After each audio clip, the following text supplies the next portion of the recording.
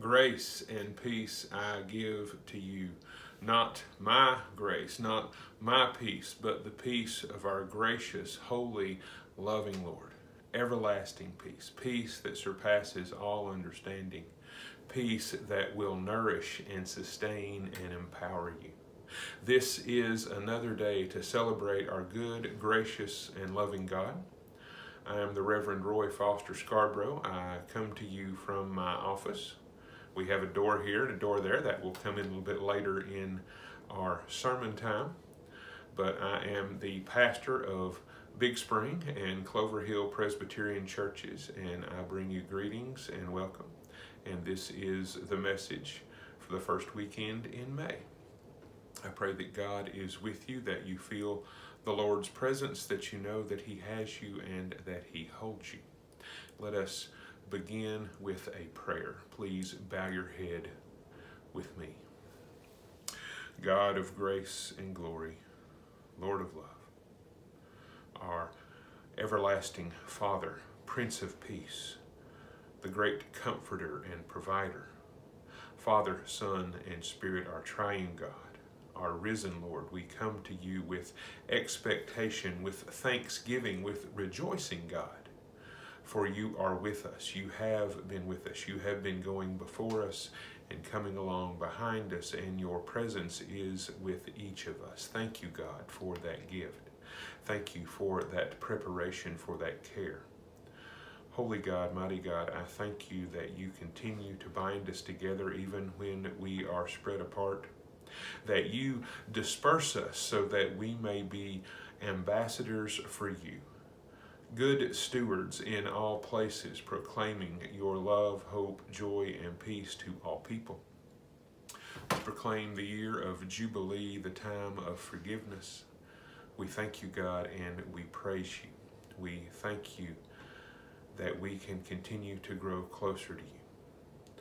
Holy God, mighty God, as we lift our prayers to you, Lord, as we lift up those on our prayer list, as we lift up ourselves, as we lift up the concerns that we have not mentioned, God, we thank you that you know every one. Just as you quilted us together in our mother's wombs, you know us wholly and completely even now. You have numbered the hairs of our head. Lord, we thank you that you have heard our prayers. We pray, Holy God, with thanksgiving that your grace continues, that you know all the words that we form in our minds even before they are on our tongues, even before they come out. And the words you spoke on the cross still ring true, Lord. You said, forgive them, for they know not what they do. We rejoice in that grace, O Lord, and we confess that we need it each and every day, that we might think we have made good plans, we might think we are choosing the right way, and then we discover our sin and brokenness yet again. Thank you for your forgiveness, O Lord. We pray that we will follow you, that we will look for your cords of loving kindness, that we will allow goodness and mercy to catch us and to lead us, and that we can be that blessing that you've called and made us to be. We join our voices with thanksgiving and pray the prayer that Christ taught his disciples to pray, saying, Our Father, who art in heaven, hallowed be thy name. Thy kingdom come, thy will be done on earth as it is in heaven. Give us this day our daily bread, and forgive us our debts as we forgive our debtors. And lead us not into temptation, but deliver us from evil. For thine is the kingdom, and the power, and the glory forever. Amen. I pray that you all are all well.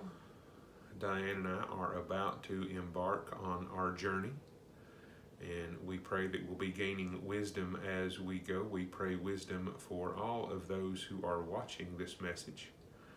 Special shout out to all the folks gathered at Tammy's house. She said she was going to have a little house church, so I'm praying especially for you all. I'm praying for each one of you individually and as families wherever you may be gathered, trusting that God binds us together as one for his love, glory, for his joy, and for our peace. Let us have a reading from the Word of Psalms. Be reading the 92nd Psalm, the whole of this psalm. I pray that your hearts and minds are open to hear what Scripture is saying to us, the church. It is good to give thanks to the Lord, to sing praises to your name, O Most High, and your faithfulness by night, to the music of the lute and the harp, to the melody of the lyre. For you, O Lord, have made me glad by your work. At the works of your hands I sing for joy. How great are your works, O Lord! Your thoughts are very deep. The dullard cannot know. The stupid cannot understand this. Though the wicked sprout like grass and evildoers flourish, they are doomed to destruction forever. But you, O Lord, are on high forever. For your enemies, O Lord, for your enemies shall perish, all evildoers shall be scattered. But you have exalted my horn, like that of the wild ox. You have poured over me fresh oil. My eyes have seen the downfall of my enemies. My ears have heard the doom of my evil assailants. The righteous flourish like the palm tree and grow like a cedar in Lebanon. They are planted in the house of the Lord. They flourish in the courts of our God. In old age, they will produce fruit. They are always green and full of sap, showing that the Lord is upright. He is my rock, and there is no unrighteousness in him. The word of the Lord. Thanks be to God. It is good to read the Psalms. I pray that you all read Psalms often and regular, that you find them encouraging. It is nice to think that if we are in our Lord, if we are seeking his wisdom, if we are going with what he is guiding us to, that we can be full of sap now and always, that we can produce fruit in season and out of season. I hope that's our desire, that we will be desiring to serve the Lord, to seek his wisdom, to seek his face, and to be fruitful. I know for some of us it gets tiring to think about being fruitful. We're not as young and as full of vigor as we used to be. I know there's also some out there who are expected to be young and full of vigor, and the world seems pretty heavy and tiring for you as well. Life can wear us down, but our God brings us hope anew. That is the joy of the resurrection. What we continue to celebrate in Easter is that same resurrection power that brought Christ's dead body back to life can restore each of us. That's what the psalmist is rejoicing about, that we can be restored and renewed, that we can be made whole. For God's resurrection is true just for Christ and just for us. It is true for all those who seek God, who desire to know his ways and to give him honor and glory. With that in mind, let us hear a reading. It is from my favorite proverb, Proverbs 3. We'll be reading the first 12 verses. Pray that your hearts and minds are still open to hear what Scripture is saying to us, the church. My child, do not forget my teaching, but let your heart keep my commandments. For length of days and years of life and abundant welfare they will give you. Do not let loyalty and faithfulness forsake you. Bind them around your neck. Write them on the tablet of your heart. So you will find favor and good repute in the sight of God and of people. Trust in the Lord with all your heart, and do not rely on your own insight. In all your ways acknowledge God, and he will make straight your path. Do not be wise in your own eyes. Fear the Lord and turn away from evil. It will be a healing to your flesh and a refreshment for your body. Honor the Lord with your substance and with the first fruits of all you produce. Then your barns will be filled with plenty, and your vats will be bursting with wine. My child, do not despise the Lord's discipline, or be weary of his reproof. For the Lord reproves the one he loves, as a father the son in whom he delights. The word of the Lord. Thanks be to God.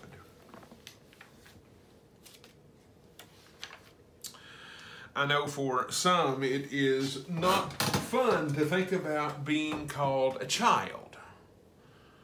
We don't like being designated as children or being described as lacking knowledge.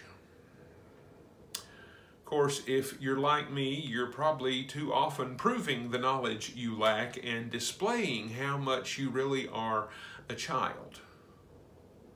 I rejoice in God's grace and forgiveness constantly. The reality of this room, there are often at least two choices of which door we might go through. And, you know, if you've not been in this office, you probably don't know that one door goes to a closet and the other door goes out into the rest of the house. And if we're displaying our childishness, displaying our foolishness, we're going into the closet thinking we're going to find what we need. We need to be seeking God's wisdom and going out into the world, going out into the rest of the house, out into what God has before us.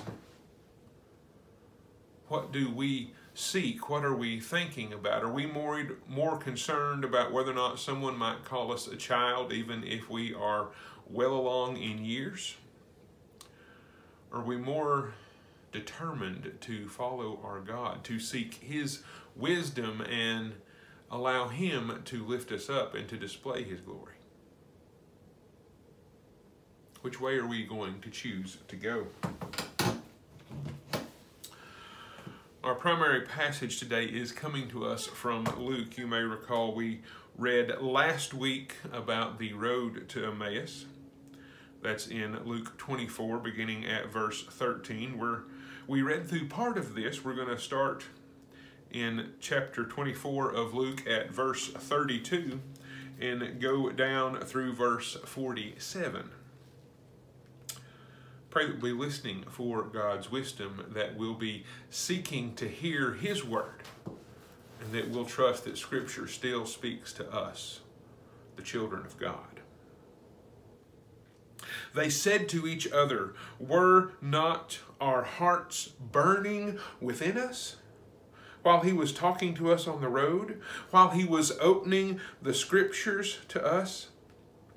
That same hour they got up and returned to Jerusalem, and they found the 11 and their companions gathered together. They were saying, "The Lord has risen indeed, and he has appeared to Simon." Then they told what had happened on the road and how he had been made known to them in the breaking of the bread. While they were talking about this, Jesus himself stood among them and said to them, "Peace be with you."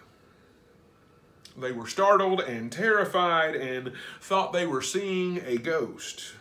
He said to them, "Why are you frightened?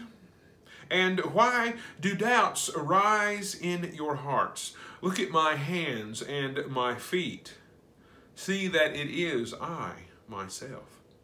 Touch me and see, for a ghost does not have flesh and bones, as you see that I have." And when he said this to them, he showed them his hands and his feet. And while in their joy they were disbelieving and still wondering, he said to them, "Have you anything to eat?" They gave him a piece of broiled fish, and he took it and ate it in their presence. Then he said to them, "These are my words that I spoke to you while I was still with you, that everything written about me in the law of Moses, the prophets, and the Psalms must be fulfilled." Then he opened their minds to understand the Scriptures.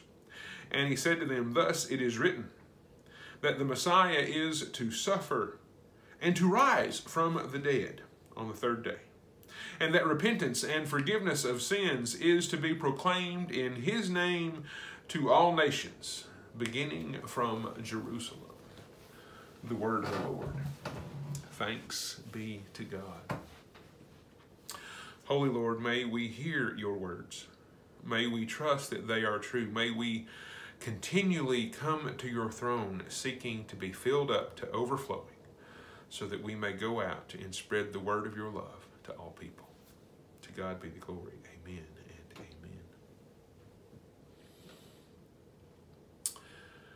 We've been going through what all the resurrected. What things have been brought back to life? What things have been brought to a newness, to a completeness, to be given all that is lacking and more?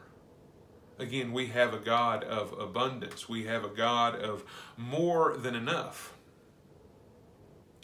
As we're listening to this sermon, we may be thinking about, as soon as I say a God of more than enough, and you may be thinking of everything that is lacking in your life.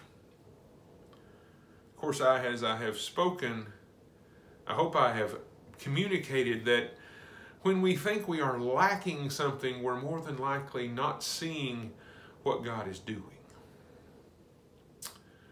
There's all sorts of things that disappoint us, all sorts of things that break our hearts, that draw us away from God.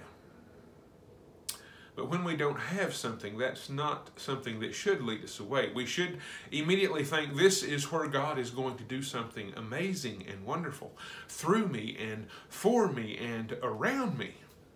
We need to recognize it's probably not going to be the way we might paint that picture.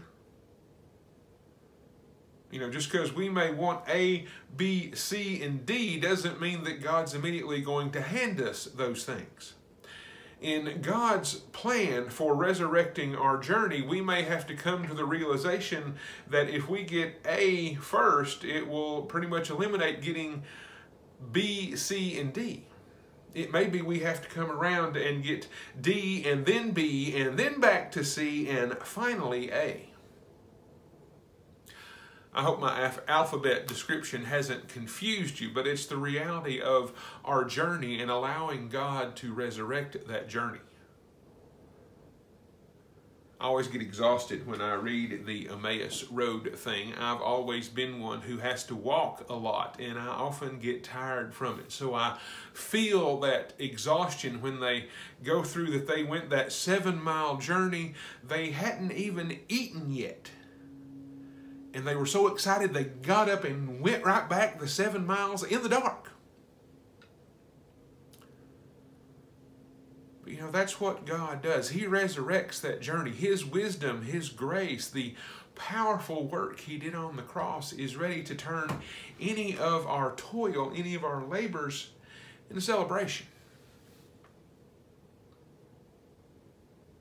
Think again about those words describing Christ's time on the cross. The joy set before Him allowed Him to endure that. Are we keeping God's joy set before us? The joy of our life that God loves and cares for us? That He has plans to prosper us and not to harm us, plans to give us a hope-filled future? Just because God has plans doesn't mean we know what the plan is. That's never how God's plan works out, that we get to know. The whole reality is to trust for things hoped for and not seen. Again, we have to have faith in God. If we put faith in these, our hands, in our bodies, well, I hope by now we've all figured out how weak and frail and easily brought down we are. We can look outside and see that it's cloudy and it's ruined our day. We can go outside and see that our tomato plants got frostbite and we're just done for after that. Oh, woe is me, I've got to start over. How many times have we already started over and, well, we're still here? How many times has God already brought us through? That's what I love about Scripture. It continually tells how God takes what seems like the end and it's just a new beginning. It's how God resurrects the journey. He can show us, if we're willing to look back with His perspective, that though we might have thought we chose the door that was going to the closet, God actually had something bigger to show us. And we might have went out this open door and then discovered that there was another door beyond that closed, that led us to another door that was closed, that led us to where God intended for us to be. We have to recognize our weakness, our brokenness, that we see in a mirror dimly. Again, in our modern world where we have mirrors that shine so brightly, where I can talk to you through the phone on my camera that broadcasts via Bluetooth and the internet to get to YouTube, to then to Facebook, or by text or email, or however you're getting this message. I can't understand it. I don't have a clue. I know some smart people invented it and they figured out how to use it, and hallelujah. And they still don't have it all figured out. They're constantly learning and discovering. That's that reality. If we have sought God's joy, if we are reading His Word, if we're allowing that to empower us, if we're seeking that resurrection power for who we are and trusting, if we're singing and rejoicing and being thankful, oh, the power we can have. You may be in the stage of your life where you're young and everyone is telling you you are young and that you're foolish and that you don't have anything figured out, and that's okay. God will use that. I know I went through a lot of times being foolish and still being foolish, and God uses that. You may be around my age in the middle part of life and you thought you'd have it figured out by now and you still don't, or you thought you would achieve those goals and you haven't, or maybe you've achieved the goals you thought you wanted to have and you still feel as lost as when you were a wee kid. I hope you've gotten to where you thought you needed to be and you're excited to be there and you're excited about going forward. You may have gone through all sorts of excitement and you're in, at best, the last third of life, maybe even farther along. My mother says since she's past 79, which is the average age that people pass on in the United States if you're a female, that she's on borrowed time. She's living out the years that other people didn't get to live. She's trying to rejoice in it, even as her body is continuing to tighten up and have restrictions and her vision fails and whatever else. How are we viewing our days? Are we trusting that God is still working even in us?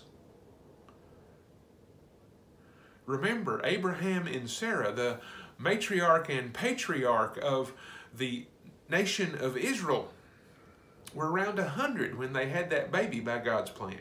And they raised that baby up to become Isaac, who had two sons, Jacob and Esau. And Jacob became Israel and had 12 kids, and then they went into captivity. Yeah. Just because we think one thing doesn't mean that's God's plan. We may have had barrenness and brokenness and failure upon failure, and there may be more failure out there, but that doesn't mean God isn't working His plan. We have to allow Him to resurrect our journey. We have to allow Him to guide us to the right door for whatever time we are in. We may be wanting to go out and God needs us to step into a quiet place. Or we may be ready to be in a quiet place and God is sending us out. We may feel the creaking of our bones or our chairs or who knows what, but God is still with us and His resurrection power is alive and well. He is here that we can touch Him and feel Him.